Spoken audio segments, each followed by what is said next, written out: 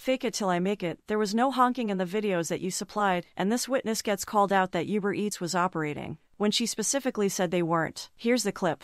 Morning. My name is Brendan Miller. I'm counsel for Freedom Corp. I've been asked to make sure that we introduce ourselves before we start.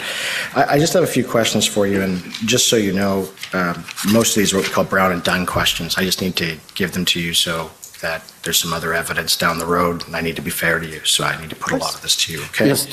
Just to be clear, yeah. Brown and Dunn is simply that they put a statement to you that it may be contradicted later, so you should have a chance to comment. Thank you for that clarification. So, yeah, sorry, I'm too lawyer. I was trying to fake it till I made it on that one, so.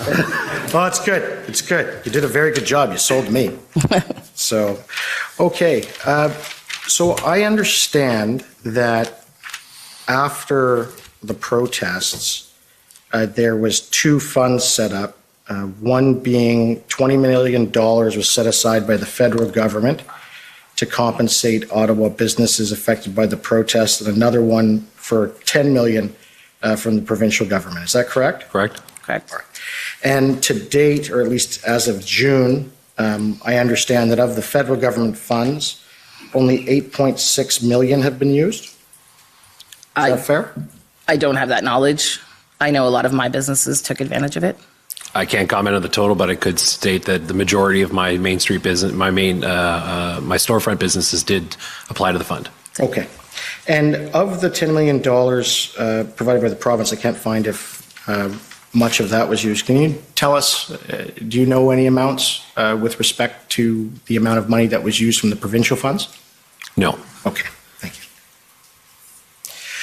you. You had said in your evidence, ma'am, that Uber Eats wasn't available during the protests. I'm going to put it to you that it was. Okay. I'm giving you an opportunity. I'm not sure. That's the purpose of this. So right. I want to be fair to you. I'm going to put it to you that Uber Eats, in fact, was operating during the protests and was, in fact, even delivering food to the protesters. I would say there are likely times that Uber Eats was operating and other times on the weekends, which I think our businesses would deem to be the most busy times where a lot of them weren't. There was a lack of drivers. I know that was a major issue. And then because of the closures, there was zero access for it. So whether the app was open or not, I'm not aware, but I can tell you that many of our restaurants in Vanier and others could not use that service as a method to sell their food.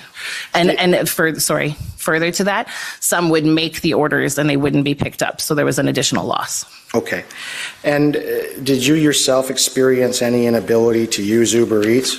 I did not use Uber Eats in that time, no. Right. Did either of you have contact with Member of Parliament Mona Fortier during this time? That she, I believe, is the President she's of the Treasury? the MP that represents Vanier, so I do. Yeah. Okay. Yep.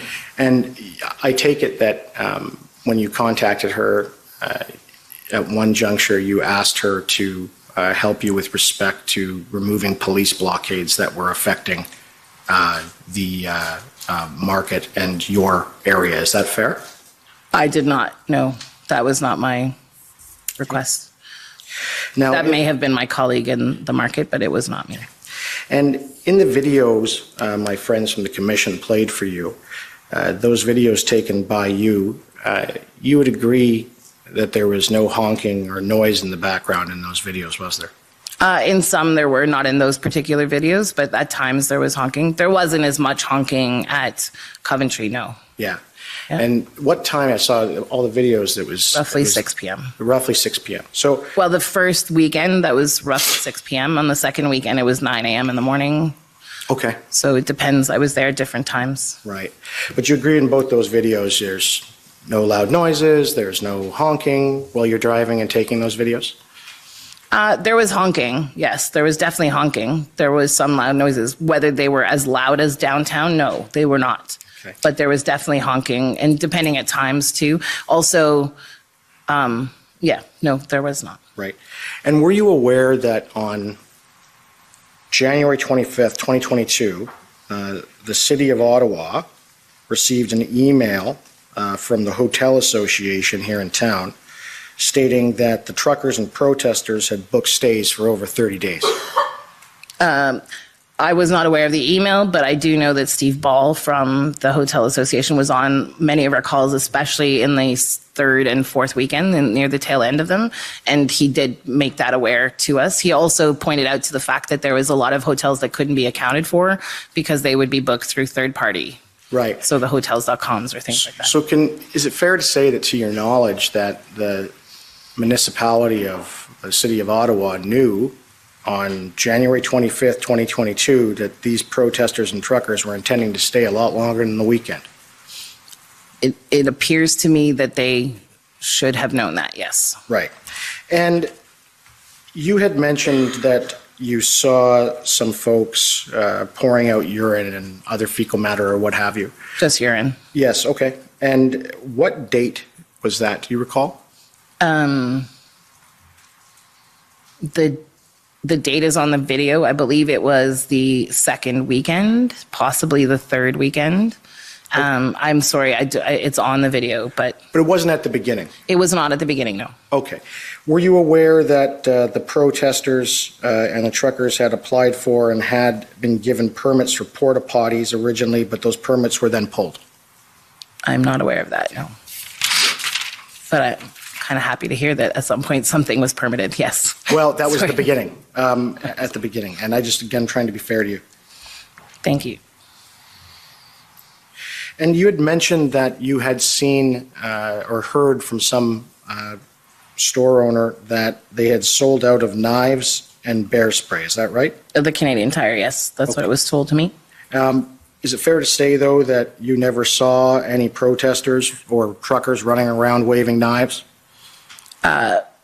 Most of the people I know that hunt with knives don't wave them around. Right, good. So they would be concealed, perhaps. But I guess what I'm trying to say is I don't think waving around a knife states whether or not the knife exists. All right. Did I see the knife being waved around? No, I did not. All right. And you never... Do I trust that the Canadian Tire is telling me the truth? Yes. Right. So, and you never saw protesters with bear spray?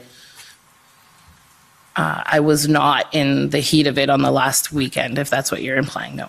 And despite that Canadian Tire had sold out of these items, you had no knowledge of who they sold all of these items to, is that fair? I had none, no. So you don't know if you sold them to protesters or if they sold them to local residents, would that be fair?